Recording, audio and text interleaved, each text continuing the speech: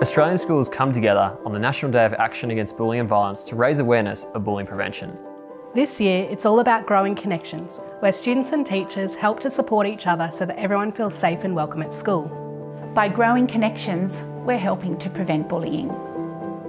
Making connections to me is about just like knowing people and checking in on them, just making relationships as a whole. To me, connection means feeling safe with someone and learning to understand them. My teachers, whenever I come into class, they always ask if I'm okay and they always welcome me into the classroom. I have many connections outside of school. A big one is my circus group, which keeps me going even when I feel like I can't do anything at circus. I play for a football club and I've made a lot of friends there. Making connections with people you don't know can seem really hard, but if you just like start talking to them bit by bit and just saying hello each day to make bigger conversations.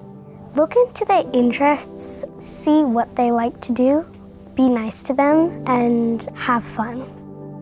If you grow connections with someone, it could help stop bullying by maybe telling them why bullying's bad and what we could do to help stop them from bullying people. Well, if someone was being bullied, first of all, I would tell them that it's okay to speak up to bullying. Then I would tell a trusted adult that this person is being bullied. And I would then talk to the bully and tell them it's not right.